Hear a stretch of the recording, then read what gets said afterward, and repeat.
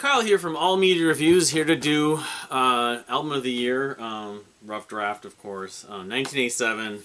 Again, you know, a lot of stuff I'm missing, probably didn't go over, but it's been a matter of wanting to get these out, and, you know, again, this is a rough draft. Hopefully someday I can do a more complete or more accurate, thorough version of it. But anyway, so 1987, some stuff that's not on my list, and I've inserted a couple, and the stuff at the bottom, of course, that I only know just from reputation, and maybe one song or two. But so one record that I know, but it's not on my, I didn't put on my list, my wife's copy, is Suzanne Vega's what's it called, Solitude Standing, which has her biggest hit, Tom's Diner, and also another one of her hits, Luca, which is kind of a sad track. But I mean, I've talked about that. She has that song. It was in the Suddenly one of the soundtracks that Joe Jackson co-wrote, but that was just on a single. It wasn't actually on the on any album. But I forget the name of it now. Shoot! But Suzanne Vega is an artist I want to get more into, and Jake Rude plays her on his show a lot. But anyway, okay. So one I've just come across in the last couple of days, might be on the list at some point. It's more like an EP. It's called Shadows as Tall as Trees. Mostly because it's very Tears for Fears-like, and it's just like an EP, I guess. But it sounds a lot like Tears for Fears. But Kevin Gilbert, or as known as Kai Gilbert, produced it and played some keyboards, I think, maybe, and engineered it. So he was only 20. He was right when he was known as, he was going by Kai Gilbert, the Eddie Money period, before Giraffe even, I think, had formed. Anyway. And then my wife has it over there, but I didn't grab it. Alexander O'Neill's Hearsay, which includes a couple different hits. The biggest probably being Fake. Alexander O'Neill, I think it's his second record. You know, the Minneapolis Sound. Jimmy Jam and Terry Lewis, I think, produced it. But it's called Hearsay. Criticize and Never or something was the other two big hits.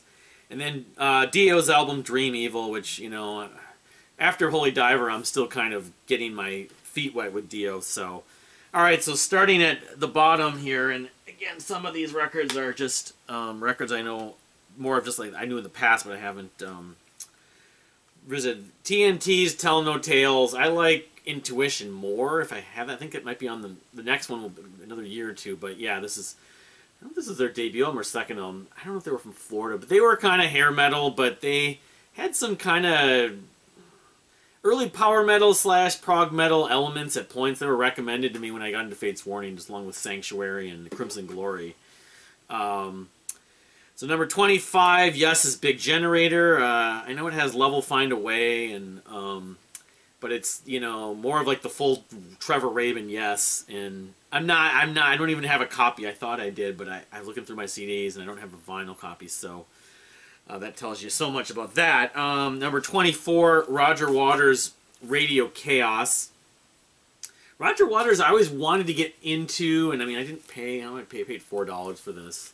Even got it half off, I can't remember, but Hitchhiker's, Pros and Cons of Hitchhiking and Amused to Death. Amused to Death's the one that Patrick Leonard worked on, but I don't know, it's like, he's frustrating because I want to like his music. I love, obviously, it was a lot of the Pink Floyd stuff. His solo music has never fully, I've never been attached to, but, you know, I know it's more kind of ambient and plodding along and kind of dreary at points, but, because that's kind of Roger Waters, one of his MO, but anyway. Radio Chaos from Roger Waters, number 20, whatever, it's the second solo album after leaving Pink Floyd, number 24. Number 23, REM's Document. I can't remember if it was like Radio Europe was on that, I forget. But anyway, it's one of the more notable REM records, but the ones that came after were even bigger, of course, to my listening experience.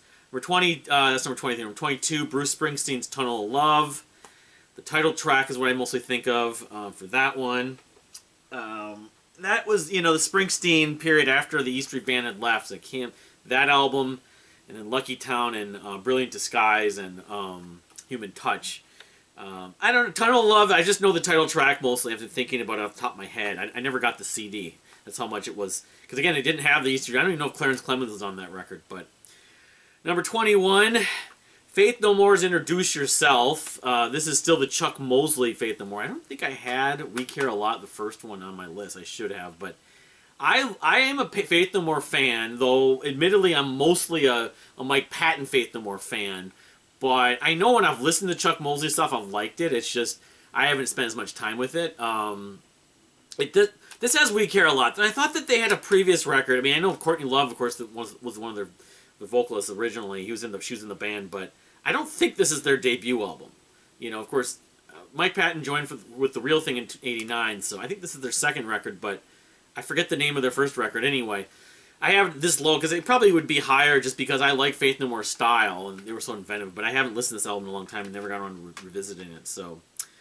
Number 21, Joe Satriani's Surfing with the Alien, mostly known for the title track, which was a minor pop hit, instrumental, you know, shredder. I don't know if that was his debut album. That was sort of his coming out party. People got to know him best. But I'm not that big of a Satriani or the G3 stuff. See, Vi. I like Eric Johnson, you know, among those, but he wasn't like a staple. It was basically Satriani and Vi. Although I'm going to see Vi on the Beat thing, the King Crimson thing, coming up in October, but November maybe. It's November. Number 19, kind of low maybe comparably, but Jethro Tull's Crest of a Knave. I'm not that into the 80s Jethro Tull, but of course this won the Grammy, and it does have the song Budapest, which is kind of a little bit of an epic, a little bit in their prog leanings. Steel Monkey was another one, but I know I ended up getting this from the library years ago, and it's like, well, I got to get some more Jethro Tull, and I paid almost $8.40 for it. Anyway, yeah, it's a decent record. I mean, among the post-70s Tull, it probably would be my first or second favorite, sadly, but it's this low because I don't still like, I've never gotten attached to it. But Budapest is the one track I always think of, but it kind of won the Grammy, famously defeating Metallica for Best Hard Rock Album. Let's see here, number 19. Number 18, Appetite for Destruction by Guns N' Roses, of course. Everyone and their mothers heard this album, and it was a staple in my youth. Bar mitzvah parties have always played Sweet Child of Mine, you know, Welcome to the Jungle, Mr. Brownstone, you name, you know, it had just, it was all over the place. And while, like, there's many albums that have been overplayed and over force-fed, I don't hate it to no end. I just, you know, it's sort of a piece of nostalgia. That's pretty much why it has value and it merits to go at least 18th. Number 17, Def Leppard's Hysteria, you know, which the title track is like my favorite Def Leppard song. Also had Pour Some Sugar on Me, which, you know, those two bands and albums were like rivals around that time, even though Def Leppard predated Guns N' Roses by a lot. But number 17, Def Leppard's Hysteria. I think it has a few of their other hits, but not all of them, like Rocket. I can't remember. I mean, the Def Leppard history, I don't know. Like, they had Adrenaline. They had a bunch of records, you know, going back to like the late 70s, early 80s. They were a new wave of British heavy metal band, but their sound was a little different. Like, sometimes really like their vocal harmonies. But yeah, the title track is the one I think of most for that record. I think it was their biggest selling record, too. Number 16, Jimi Hendrix Experience. Showing one of the first 10 or 20 CDs I ever bought. I think I got this off the BMG mailing list. Live at Winterland. You know, it was a recording from, who was it from? I don't even know. It actually says 86 and 87. But anyway, obviously, I don't even have the compact disc anymore. October 10th, 11th, and 12th, 1968. So, I mean, I have the Stages box set, of course, here. So, you know, this interlaced or crossed over with some of this period. But, I mean, it's got some of the classics. Spanish Castle Magic, Sunshine of Your Love, the cover, the Cream cover. He mentions that after they'd broken up. Tax Free, not Stone Free. Killing Floor. Red House is a favorite. 10 minutes and 58 seconds. That's probably you get your price of your price of admission just for that track alone. Hey Joe, Purple Haze, of course, and Wild Thing. I mean, it's not. It doesn't have my ultimate Hendrix set list. There's better stuff on this, but still, it's probably a decent live. It's Jimi Hendrix. It's a decent live record. So I don't want to.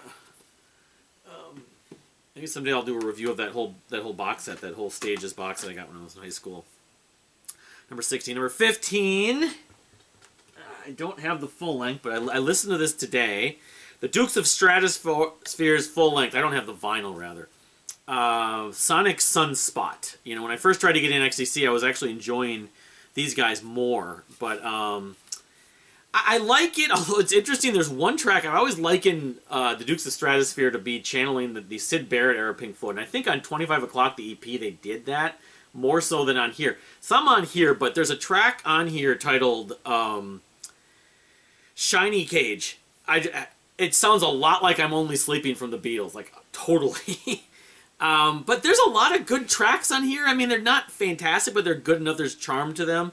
Between the Vanishing Girl, the opening track, Brainiac's Daughter, the Affiliated has this really cool bridge and outro. Pale and the Precious has a massive Beach Boys element. You're My Drug is very catchy and energetic. It's like psych pop. So yeah, I mean they were doing that, you know. And I think this was at least released, if not was released, but it may have been recorded or written and recorded after Skylarking.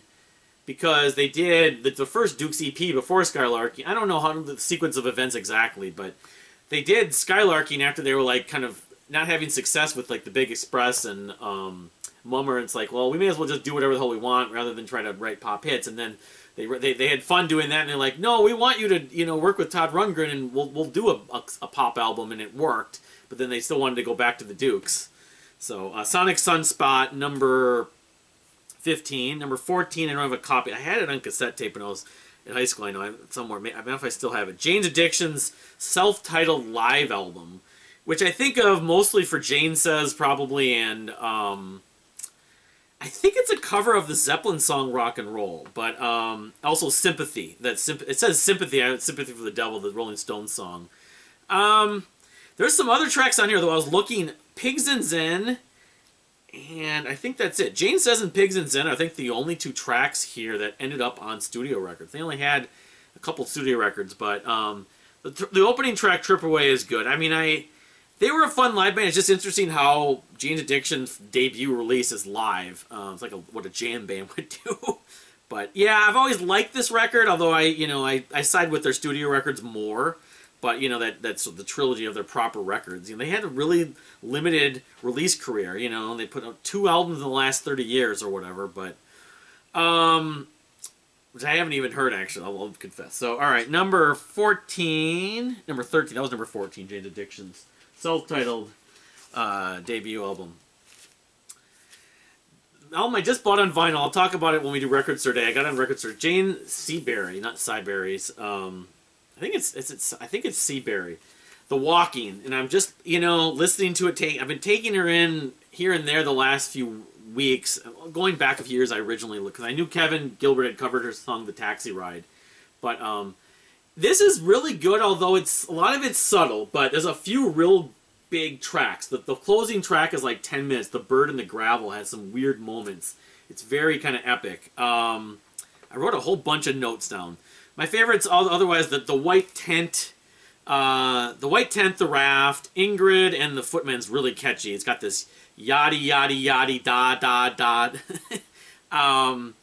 Kind of ends. It's got this piano and this chanting. It's just great. The title track with piano and vocals. She extends herself vocally a little bit on that. People have compared her to Kate Bush, of course. And even Joni Mitchell. She's Canadian, so the Joni Mitchell comparisons. I think she's somewhere in between. And, and I'm not that big of a Kate Bush fan, and Joni Mitchell I pick my spots at. But I'm having faith that I'm going to get more into her, but I don't know. I bought some other of her stuff I'll show when we do Record Store Day video. I do, or my wife do. But yeah, The Walking, it's her best record. I think ultimately it could probably go higher if I do another version of this. But anyway, number 13, Jane, I want to say her name is Seabury. Seabury's The Walking. Number 12. So I have 2 different versions of this. I got this a number of years ago. I paid a pretty penny. I don't know how much I spent on it. Helloween is their second or third record, but the first one was Michael Kiske. Keeper of the Seven Keys, Part 1. This is Part 2, actually, I got here. Is this Part 2? Yeah, that's kind of weird. Because this says part, unless I have the wrong jewel case. I put the wrong, yes, interesting. Because this looks the same. So anyway, Keep of the Seven Keys Part 1. It's power metal, it's early power metal. I can hear Andre Matos being influenced. They were always comparing him to Michael Kiske. The biggest parts of this are, there's one single, that Future World, that was a radio song. And then the track Helloween is epic. Even though it is kind of proggy, but it does kind of set the template for power metal. I mean, they were influenced by the Scorpions too. They were German. Scorpions were German too, so go figure. But yeah, I mean, I'm not a huge Helloween fan, but I have a little bit of a soft spot for the Keeper of the Seven Keys records, especially this one. So that's number 12. Number 11. We see Sting again with Nothing Like the Sun, which features probably my favorite song on here is Englishman in New York. I believe that's on here, if I'm not mistaken. Yes, the track list is kind of weird. Be Still My Beating Heart, Fragile, We'll Be Together was a hit. His cover of Jimi Hendrix' Little Wing. I didn't get around to like revisiting this though, but I mean it's pretty good. I would say it's slightly better maybe Dreaming of the Blue Turtles in terms of beginning to end, but and just from my memory of Dreaming of the Blue Turtles being a little more jazzy, but I don't know, they got Soul Cages and Ten Summer's Tale will be the two other records that'll be showing up on my list, of course, in the near future. But yeah, I've always liked the songs on here, but again, I haven't listened to this whole record. Songs like Secret Marriage and They Dance Alone, History Will Teach Us Nothing, I haven't listened to in a long. I mean, Englishman in New York is a top 5, maybe top 10, top 5 Sting songs, so it kind of has to go up there somewhere among my favorite Sting stuff. So number 11. Number 10, I don't have a physical copy, and I haven't been able to listen to the whole thing, but I've known it.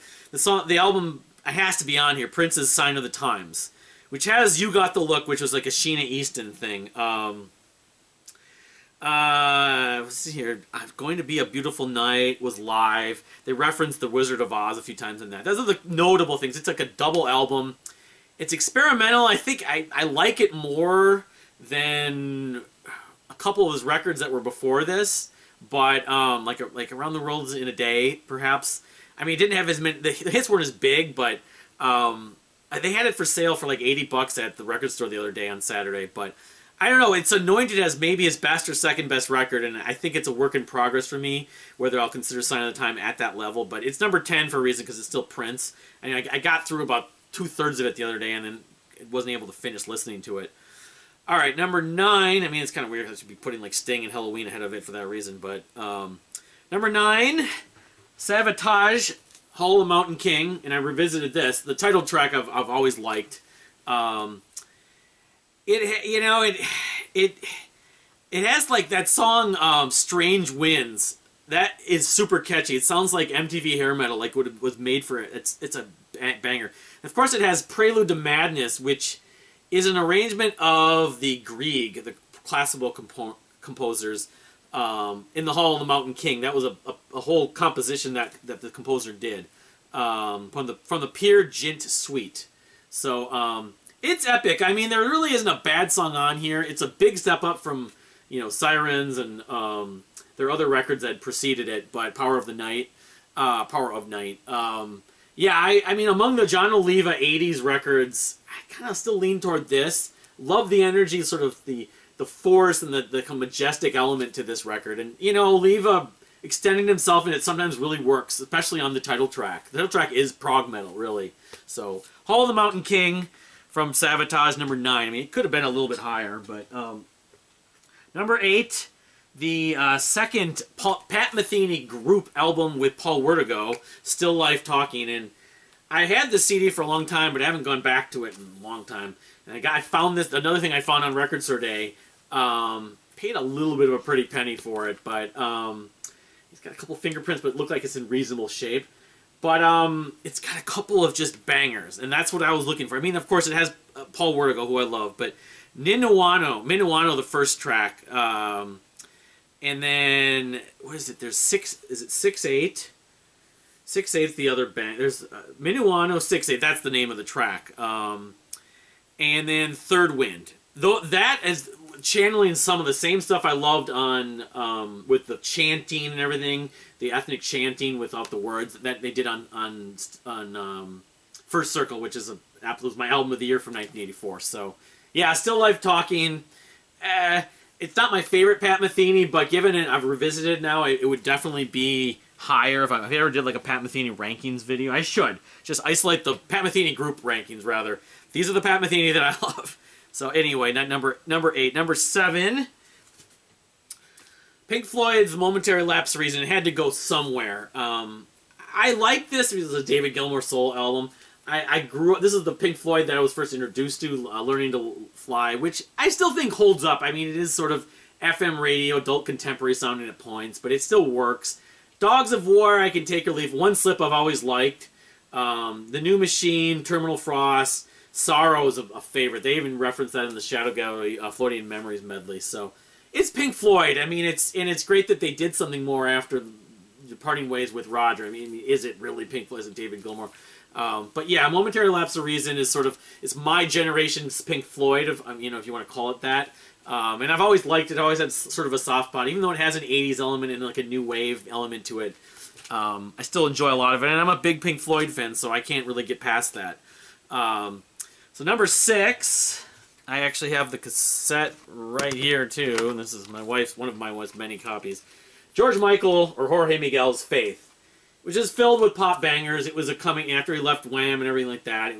It had like 6 top 10s and like 3 or 4 number 1s. My go-to is Monkey. That's the one I like the most. I mean, the title track is he's like doing an Elvis thing, and kind of sounds like that one song from REO Speedwagon. But yeah, Faith. We played that in band when I was in grade school. One More Try. The vocal performance is great. Kissing a Fool. I mean, everyone knows I Want Your Sex and Father Figure, of course. It's a really well-produced record. I don't know if I'm choosing one George Michael record, my wife doesn't lean toward this, but there's no denying its importance, its influence, and it was massive. And, it still holds up, especially. So, number 6. Number 5, I don't have a copy at this point either, but inxs's Kick. I think I had it on cassette, because when I was listening to cassette tapes about 10 years ago in my car, I bought that, among others. But this is filled with pop bangers. This is an absolute 80s pop rock classic. I mean, inxs had some other records that I still need to revisit and get more familiarity with. But between New Sensation, Never Tear Us Apart, Devil Inside, Mediate, Guns in the Sky, Wildlife, almost all those songs were radio staples. And, of course, Michael Hutchence was just an amazing vocal talent and songwriter. Kick is a great... In fact, having it at number 5 might be a little bit low. So anyway. So number 4, of course, MJ, Bad. The follow-up to Thriller finally happened. When you were growing up in the 80s, it's like Thriller came out in 82. It took 5 years. But I didn't really pay attention that closely, and I actually didn't get Thriller probably till like 83 or 84 sometime. But it was a big deal. It's a really big deal when this album came out. And Quincy Jones worked with him again, of course. It has a lot of pop bangers. Bad, the title track, Man in the Mirror, Smooth Criminal, and Dirty Diana. Those are among others, yeah, I mean, it's a staple, and it lives up to sort of the praise. I think in some ways it doesn't get enough credit, although I still would lean toward Thriller between the two of them. But, I mean, it's about as good. It's about as good as Thriller to me. So, I mean, some of the deeper tracks, like Liberian Girl, Just Good Friends, Another Part of Me. I forgot to mention The Way You Make Me Feel. That was another pop banger. So, Speed Demon.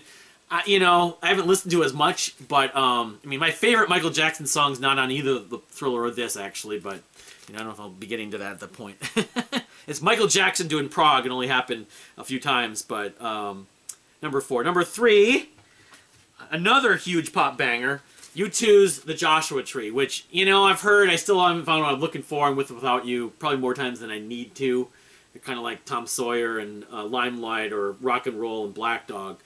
But I still think Where the Streets Have No Name holds up. But the reason why this is number 3, beyond those songs still being good enough, songs like Red Hill Mining Town, I can barely read this. Red Hill Mining Town is a fantastic track. Bullet the Blue Sky is awesome. Running to Stand Still, and the song Exit.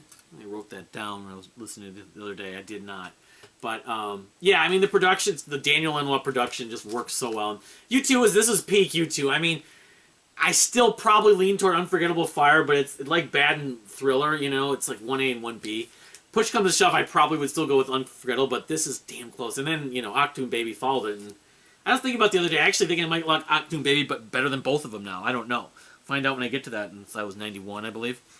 So number 2, Rush's Hold Your Fire, obviously not not everyone's favorite Rush album, even their favorite from the 80s or the synth period, but I consider this to be about as good as the albums that surrounded it. The deeper tracks especially. Time Stand Still is probably the biggest song on here, and I still love that song. Amy Mann did the harmony vocals, of course. Lock and Key, Prime Mover, Second Nature, and Open Secrets, and Force 10. There's like 5 of the first 6 tracks are just banger. I don't mind Mission, Turn the Page is okay, and I don't really hate Tai Shan or High Water. I know people, including the band, don't like those songs, didn't like those, like Neil himself, but it's not a perfect record, but it's pretty close. Again, I think the best songs on Power Windows are better, but in terms of depth, they're about an even match. And I would say the same thing about the next record, actually. Because I have a soft spot for all the 80s Rush albums, including that. And go figure, what is number 1? No surprise, Marillion's Clutching at Straws. Slightly my favorite Fish era record, my second favorite Marillion record. I talked about it on the prog stream of Marillion a few weeks ago. Hotel Hobbies, Warm With Circles, That Time of the Night. There's not a better like opening 3 tracks on any album in history to me. It's so good. The passion is just through the roof. Sugar Mice, of course. Slan Vant, whatever it's called. I always said it's Slant Mahath.